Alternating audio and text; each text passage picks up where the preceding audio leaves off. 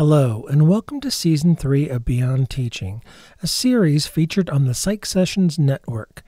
This series is hosted by Susan Nolan from Seton Hall University, Adeyinka Akinseler-Smith from City College of New York, City University of New York, Asani Sewell from Pacific University, and yours truly, Eric Landrum from Boise State University. To be a successful psychology academic or professional, it takes more than teaching research or clinical skills. That is, today's professionals were probably not taught everything they need to know in graduate school.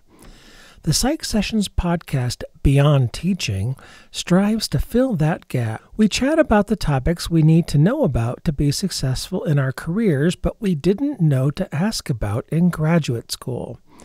When we don't have the expertise among us, we go out and find someone. And this is particularly relevant in Season 3. These 10 episodes were recorded from June 7th through November 2nd, 2021, and they are being released starting December 29th, 2021, and Season 3 will finish on March 30th, 2022. What are you in for? Oh, the places we'll go. We'll chat about leveraging social media, publications, and playing that classic academic game, how to make decisions about co-authoring, dealing with student requests for accommodations and exceptions, which seems especially relevant in this era, and maximizing student office hours, or what are called student hours these days. Also in Season 3, we invited a number of guests to come on the podcast and share their expertise with us. This included Sunyoung Lee and PsyChi's Faculty Support Advisory Committee and what PsyChi can do for faculty, Loretta McGregor and the difference between mentoring and advising, with extra information about imposter phenomenon tossed in for good measure. Sandy Jenkins and James Lane share their experience from 2 accumulated careers about clinical supervision, and Beatrice Krause shares her delightful adventures in retirement, which depart greatly from our retirement stereotypes or typical tropes. We truly hope that you'll enjoy Season 3 of Beyond Teaching.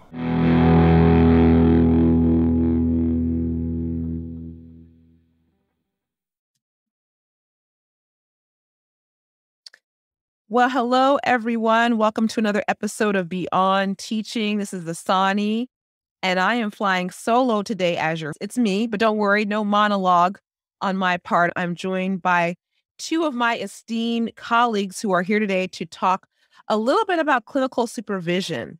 So for those of you that are clinical or counseling psychologists, you well know that supervision can be a large part of some of the work that we do. For those of you that are not clinical or counseling oriented, clinical supervision is some of what we do in our work in terms of guiding and mentoring students in their clinical roles. So we're going to have this conversation with the idea that the 3 of us gathered here, I'll introduce our guests in just a moment here. It didn't take any coursework on how to do clinical supervision. We just sort of launched into it. So what are the best practices? What are the tips and strategies? What are the do's and don'ts? The recommendation. And so with that background, let me introduce my 2 colleagues and also invite them to share anything else they want to share about their bio, their background. I'm joined today by Dr. Sandy Jenkins, one of my esteemed colleagues. She is a faculty emeritus. Is it emeriti? Emeritus? Emerita. Emerita.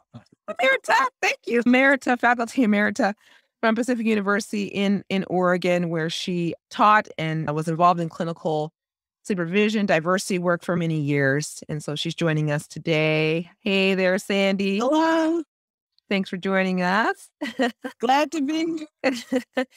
And I'm also joined by my esteemed colleague, Dr. James Lane, faculty emeritus. All right, I got it right. Faculty emeritus, also from Pacific University in Oregon, where he was also involved in clinical supervision, teaching, and many other. I think you were a dean. Weren't you an interim dean for a little while too, James? You wore many hats in the time that you were in our department. So we're also just so delighted to have you here. Hey, James. Hello. Wonderful. Is there anything else that you want to share with our listeners about your bios that I did not include? I didn't formally collect anything. I'm just basing it upon our friendship and time together. Sandy and I overlap considerably. in our time together. I think probably the longest term colleague that I've ever had. And how long have the two of you known each other? 1990, I think. 1990, 91, something. Mm-hmm. No, before that. 1989. Yeah, 1989. Yeah. Yeah. Wow. They met in 1988. Wow. Yeah. Right. Yeah. So it's really good to have the two of you together too, because you certainly have witnessed each other's growth over time and maybe have played a hand in that. So, well, we will go ahead and get started then. I guess my first question to the two of you is, how did you get involved in clinical supervision in the first place? How did that happen? Came with the job. It was just always a part of being a professor. For me, it started at 3 years at Lewis and Clark in the Masters of Counseling program. Mm-hmm.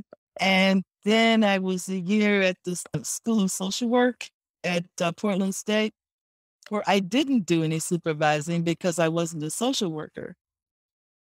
And I actually missed it. And so then the job opportunity came at School of Professional Psychology, and I was, I can do this again now. I can supervise. So there was certainly an expectation of the job coming here. And in the previous position I'd had, it was a little more optional. But this was the first place where I've exclusively supervised psychology students. Previously, it included psychiatric residents, even pastoral counselors in one particular situation. It was expected as soon as I was licensed in Oregon and I started supervising. So. Yeah, we have this in common, the three of us. The same for me. It came with the job. That was the expectation right from the start. On my own, I had never thought about clinical supervision. On my first position, it wasn't a part of the work that we were doing, and so I didn't do it. I wasn't even licensed, actually, at the time. I got licensed when I came to my current position, so I hadn't even considered it. It kind of landed in my lap. I have gotten the impression from the two of you, given what I've known about you, that you really enjoy clinical supervision. So yes, the beginning was that it came with the job. It was something that you were sort of required to do. But my impression of you and what I hear from students is that you thoroughly enjoy clinical supervision. So talk to me a little bit about what you enjoy about clinical supervision, that you have continued to do it year in and year. What things have really struck you about that role? Well, pick one of us to go first. Okay, Sandy, you go ahead. You're already talking. I think it's just the nature of the relationships that I would form with individual students. Sometimes it was a relationship with the group as well, but it was just extremely rewarding to get to know people really deeply, watch them grow, and feel appreciated by them. That was certainly another point too, but it's mostly that of all of the activities that we were involved in as faculty members, it was the most rewarding in terms of the relationships. I had close and very valued relationships with colleagues, but never spent as much time with them or as intense time with them as I did with students. Yeah, I could do all of that. When I realized I was coming close to retirement, about 6 months away from retirement, I sat around for a while asking myself, what do I know I will miss about teaching at Pacific, and what do I know I will not miss? I won't tell you what I knew I would not miss. That's a different episode, Sandy. Thank you. But I knew my Tuesday morning supervision team was what I would miss the most. And for all the kinds of reasons James was just talking about, the relationships that were formed and getting to work with students in that kind of really intimate kind of way. It was real important to have a sense of group. I loved that, and a sense of our own work with each other professionally. Loved that. The growth, like James mentioned, I loved that, but my own growth was part of that. The stuff you are doing when you're teaching and supervising is you're really enhancing your own growth as a professional. I thought every time I taught a class, every time I prepared to teach a class, every time I prepared for supervision and did the supervision, there were things I was learning and growing. And so that was part of the real pleasure for me. Absolutely. Just to echo part of that is one of the things that is clearest to me from my whole career is the best way to learn anything is to try to teach it. And I think as a human being, I grew and matured so much through supervision. Yeah, I feel it certainly makes you a better teacher, a better academic, better professional, but also a better person. I feel like also working with the students in many ways. It definitely touches on that personal level as well. For our listeners, when we talk about supervision here, we're talking about working with teams of students that are between 3 to maybe 5 students or so, something like that. I usually had 4 or 5. 4 or 5 students, yeah. And the students tend to be in their second year, right, in graduate school. Mhm. Has been Most most of them. And maybe you might also have an intern, which for clinical oriented graduate students, those are the folks who are in their final year of their clinical work and it's a full-time position. So that's kind of the composition of the teams, right? Yes. Yeah. So great. Okay. So maybe we could talk a little bit about some best practices and tips and tricks and things of that sort. As you look back over your years of clinical supervision, are there any particular lessons learned that you could distill for our listeners moving forward and thinking about that these might be folks who are maybe new in a position who, like us, is as a part of the role to do clinical supervision are looking at starting maybe in the fall, let's say, and thinking, my gosh, how am I going to do this?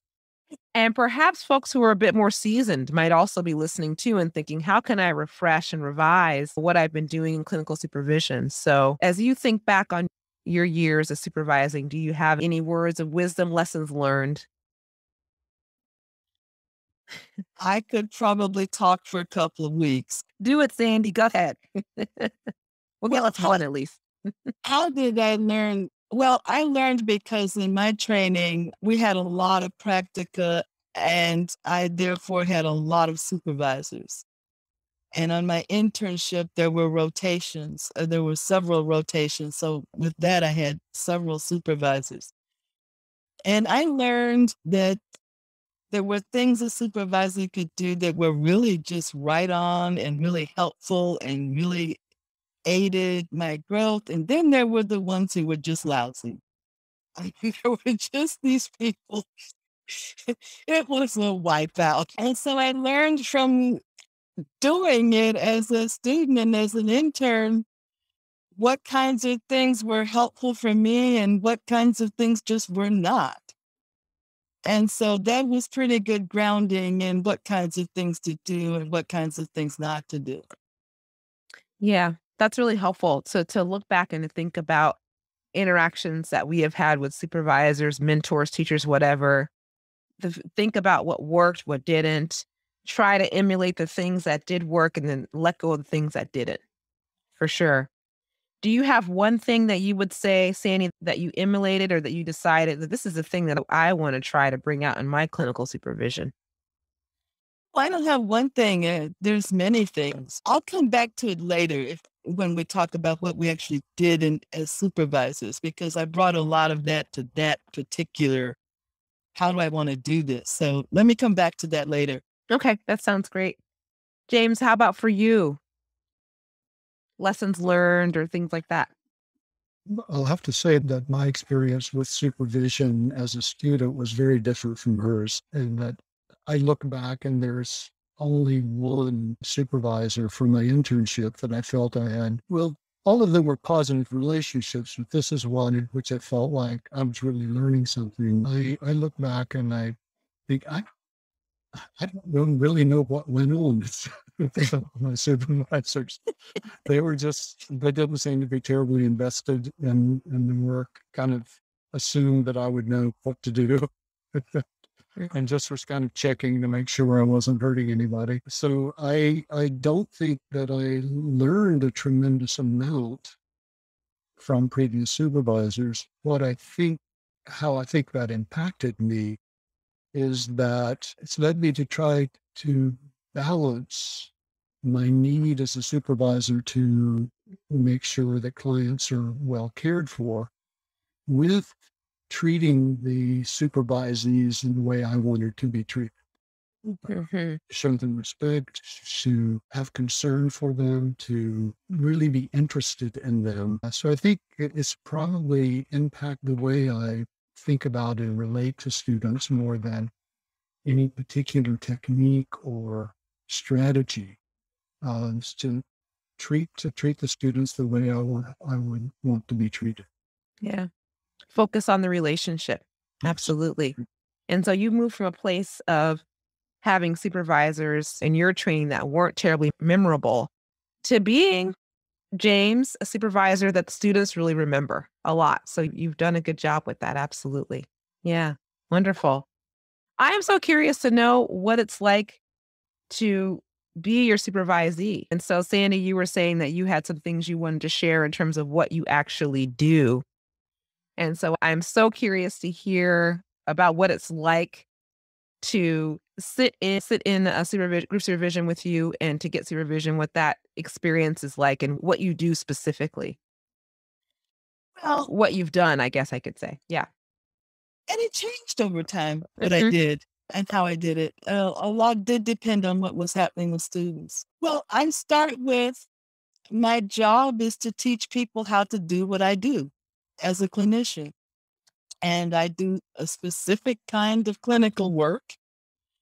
And so how do I teach them how to do that? And the model that I use is long-term psychodynamic psychotherapy. And that's what I'm teaching them. I'm teaching them how to think in those ways and how to work in those ways. What is that process? And there's some things in particular that I thought were important. Learning how to be genuine. Okay. Learning how to understand what a co-created relationship process looks like. Because in my way of working, there's two main relationship pieces. There's the transference and countertransference, and you're constantly analyzing both. And so you can't do a lot of performing, which new students begin to do almost immediately. There's a performance they're trying to put together, and they want to know, what is the script? Tell me what I'm supposed to say. Tell me what I'm supposed to do. And you have to start out by saying, no, this isn't Shakespeare. This is not, there's no manual. There's no script. Okay. You have to learn to relate to people in some genuine here now way. Yeah, because in those first experiences of students, I think are, without exception, pretty anxious, aren't they? They come being very highly anxious into group supervision, into clinic. And so you're dealing with that, I think, right from the start, right? And so I think such good advice that you're offering, Sandy, in terms of telling students that there is no script here. Be your authentic. Not in the way I work. Not in Right. the way I work. There is none. And so helping people learn to be comfortable with that. But I've got a phone thing happening. Well, that's okay. We'll edit it out. No problem. James, how about you? What's it like to be in supervision with you? And how do you begin with your students? How do you continue with them? Well, over the course of the year, things change a bit. Initially, I do some teaching around developing the kind of problem list that administration demands at this point and how to translate that into goals in there. And while I do that within a cognitive behavioral kind of framework, I still see the developing relationship as being a much more important piece of what's going on. And to talk in a little slangy way, it's like psychotherapy is about hanging out together, and there's a CBT framework for doing that. There are other frameworks for doing it, but if you can't hang out together, you're not going to be doing the client any good. And that hanging out involves, communicating the basic Rogerian kinds of conditions of a conditional positive regard, genuineness, etc. And so teach a little bit to provide more of the framework, but they can learn a lot of that from the book, from the classes and so forth. And I see my job as more helping them translate that into a way of being with their clients. And I use humor a lot. And just as an aside, one year my students collected my sayings, and some of them, without the context of the relationship, could have been heard as insulting or demeaning of the students, but it was within the context of a relationship where I felt like I could tease them. And I think that the teasing communicates, in that context, the teasing communicates respect, care, a connection, which I think is as important as any of the content that I would teach. Absolutely. And I imagine through that care and respect and seeing them each as individuals is how both of you foster some cohesion among your supervision groups. Because we're also kind of wanting that too in some ways also, right? Is that the supervision group is not just a set of individuals, but really does have some group dynamics that are happening that are positive, that helps to foster learning and kind of co-learning. Is there anything else that you do specifically to help to foster group cohesion, or do you feel like some of the practices that you've just described are generally enough to ensure that the students are getting along with each other and helping each other with cases and things like that? I, no, I didn't foster cohesion. I think that's either going to happen or it isn't. Okay. Mhm. Again, you can't, this stuff isn't scripted. I didn't foster people getting along with each other or liking each other or feeling good about anything, including me. I want people to be in their real experience. Let me give you an example of what I mean. And this was a turning point for me in my supervision work. There was a student who had an older woman. She had an older woman client. And she was telling me the older woman was complaining that she was too young, that she didn't really know enough to be able to help her. And I said, well, just be empathic. You don't have to know things. Just do a good job of listening to her and letting her talk and letting her explore her feelings and get comfortable doing that. Because yes, if there's a 10, 20-year age difference, you may not have a lot to offer her. But I kept hearing more and more about complaints. And so sometimes what I would do is just go to one of the meetings and speak to the client. And she said, yeah, she's too young for me. She just doesn't understand. And I said, okay, I get you. And with the student, I said, all right, I get what she's saying. I think she's right. Just be yourself with her. And she looked at me and with all seriousness, she said, but what if you don't know what that is? Oh, wow. And I thought, okay, this means I need to do something to regroup with how I'm supervising. And so I decided we would divide the 4-hour meeting in half. The first half would be us just talking to each other about ourselves or each other or our clients. And then the last half would be focused on clinical work. And that dynamic really changed a lot of things for the better for some people. Other people found it really hard, really challenging, really difficult. But it helped people get a sense of what does it mean to be in a relationship with someone and let them be themselves and I'm myself. And that was real challenging for some people. Other people loved it. So it varied. I mean, I think some people thought their experience with me was terrific. Others were, oh my God, what did I get myself into?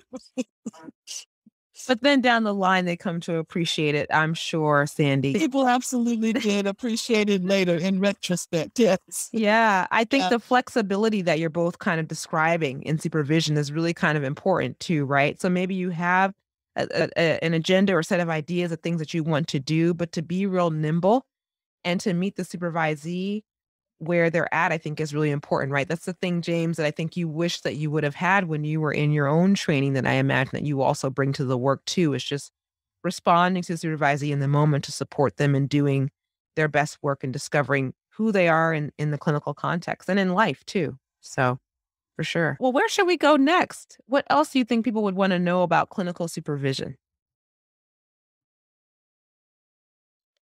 One of my things that became important for me was because it's long-term psychodynamic therapy and I have 1 year, obviously I cannot train them how to do that successfully in 1 year. So I started to focus on what can I teach them that they can make use of down the road. In other words, I stopped thinking of I'm supervising and teaching how to fix or cure the client you have now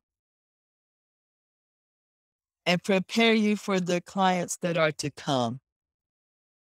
And I started thinking of it that way. And that was real helpful because it took the pressure off of them, for one thing.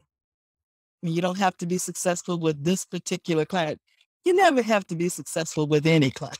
You just have to do your best with all of your clients, okay? But it helped them start to think a little differently. It gave them a little room. You may not be successful with any client you have now, but you will be much more successful 5 years from now, was one of the ways I approach things.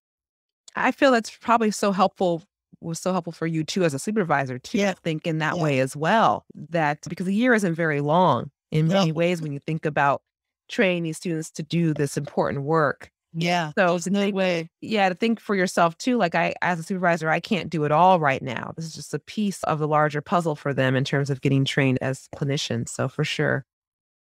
And how about for you, James? What kinds of things were you hoping that actually you currently supervise still? I keep talking in the past tense because Sandy's, as far as I know, right, Sandy, you no longer supervise, but James, you continue to do so. And so what kinds of things are you hoping that students will know or come out on the other side after a year of being supervised by you? I'm hoping that they will think more clearly about what they're doing, that they're able to answer for themselves the question, what do you want to happen? Particularly when students say, what do I do? That's the question that comes up for me. It's what do you want to happen? What do you want to happen in this case? And so I'd like them to kind of gradually shape in that direction where that they can ask that question for themselves. I mean, lights just went out, but that doesn't matter, I guess. And what do I want to happen? And then be able to think through clearly what do I need to do to help bring that about, rather than any particular skill or anything else. It's more the thinking clearly about what they're doing. Mm-hmm. You know, that understanding your own frame of mind, your own frame of reference, and be guided by that. For my students, because I'm a health psychologist, I think I'm really training them to be successful and have some confidence in working in the medical context. In these settings in which they might be the only psychologist on their team and they're working alongside surgeons and nurses and things like that, and they really have to sort of be able to hold their own. And so I'm hoping to build a little bit of confidence to work in those contexts.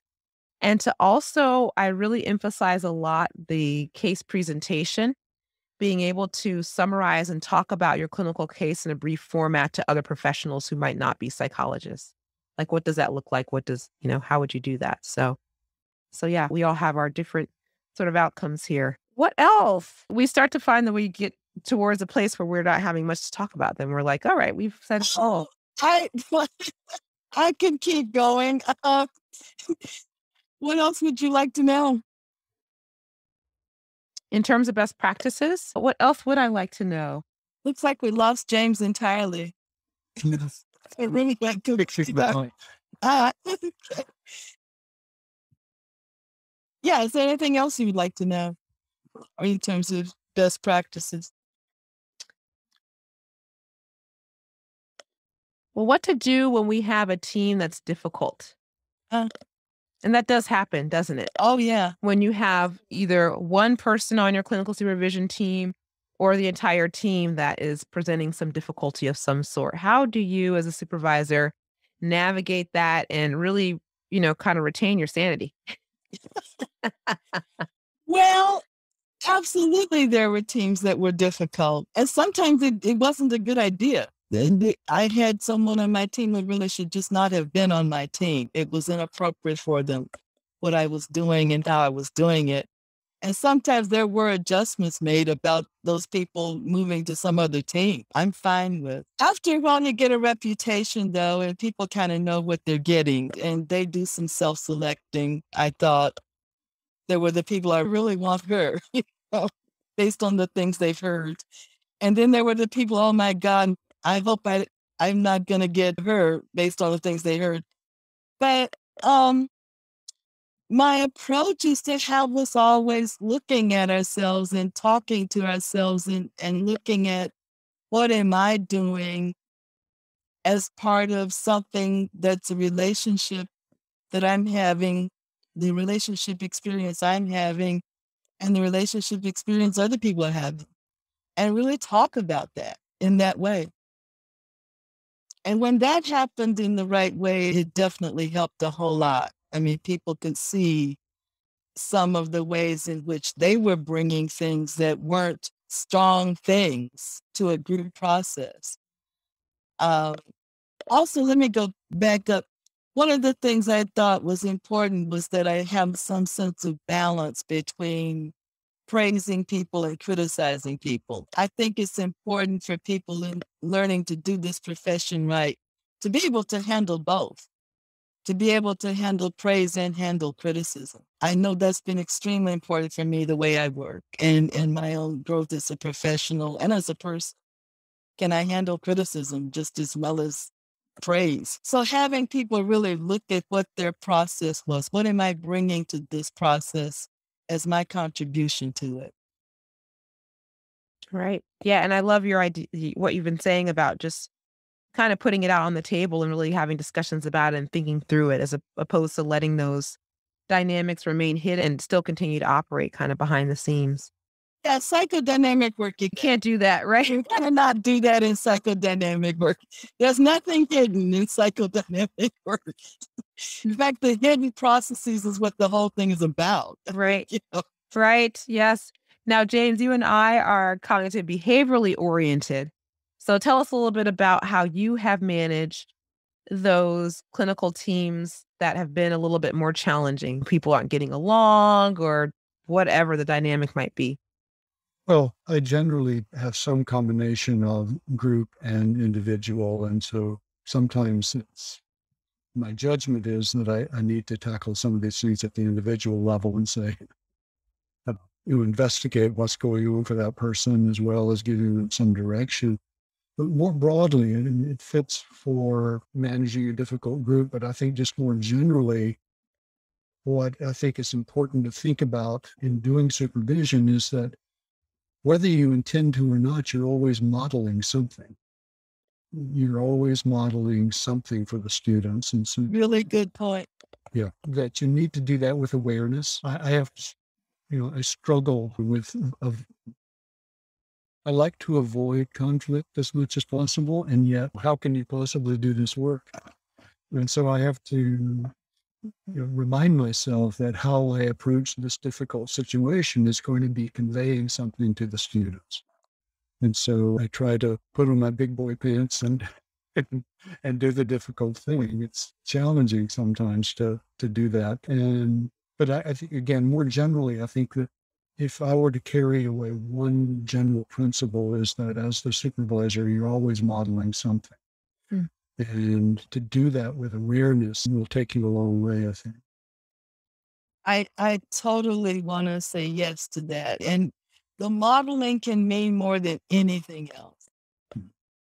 What do they see in how you behave and respond and what you do in difficult situations or how you deal with conflict? Modeling is major.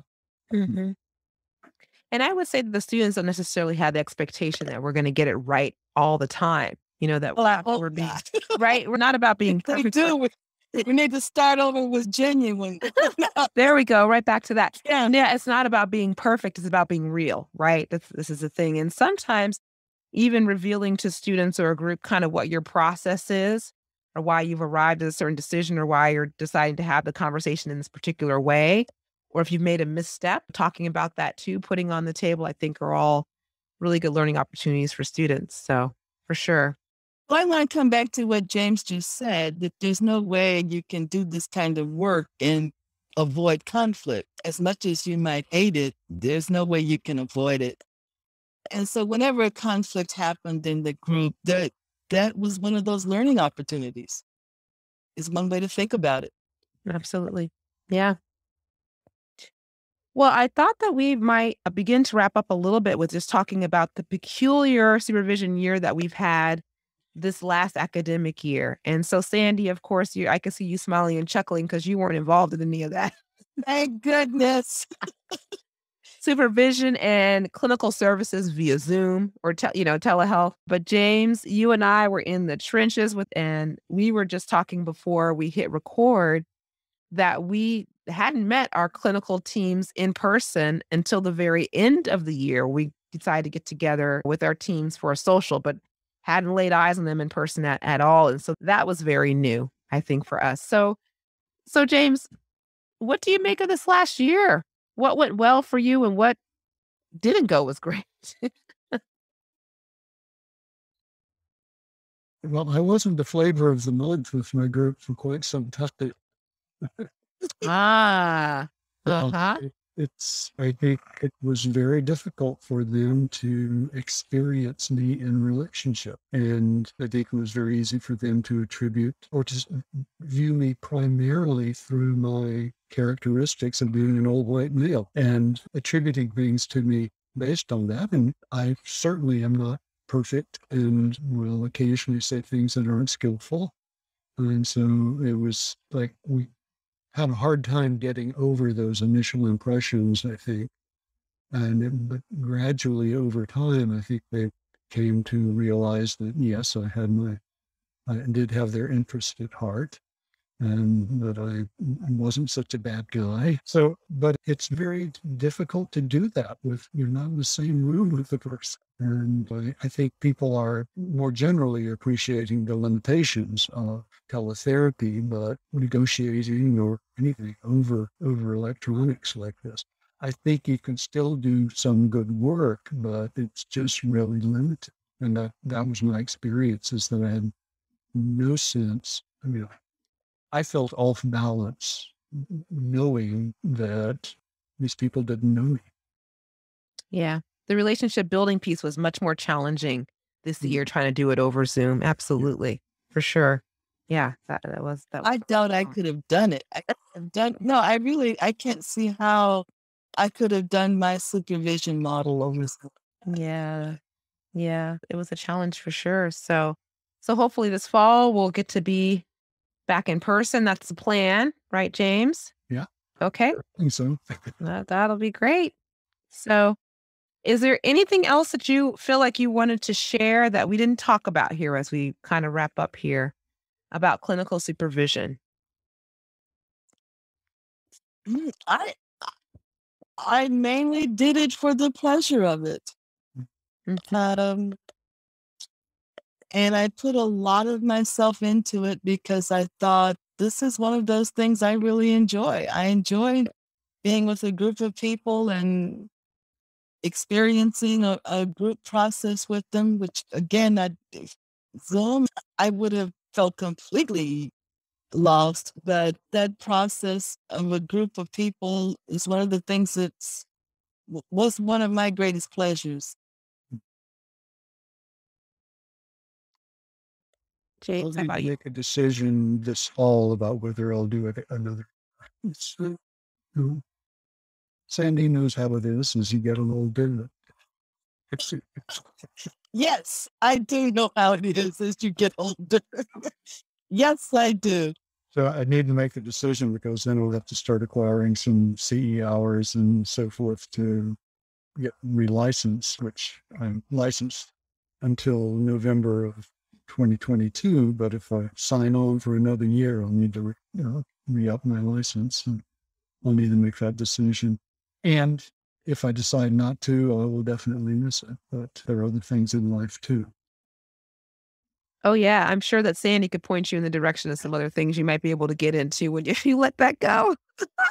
Lots of fun things. Like I said, let's have lunch at some point. I look forward to that. I owe you a couple of lunches, but let's see. At least a couple. I love it. Look at us. Clinical supervision, making connections all the way around. So great. So great. Thank you, Asani, for everything you do in the school. Oh, thank you, Sandy. That's very you are a real treasure for them. I hope they all understand that. I appreciate that, Sandy. Thank you for saying that. Absolutely. Thank you both for joining. If you were just joining us, this is Beyond Teaching. Your host, Asani, here, talking with Drs. Sandy Jenkins and James Lane about clinical supervision. Thanks for joining us. Signing off. Okay, bye-bye. Bye-bye.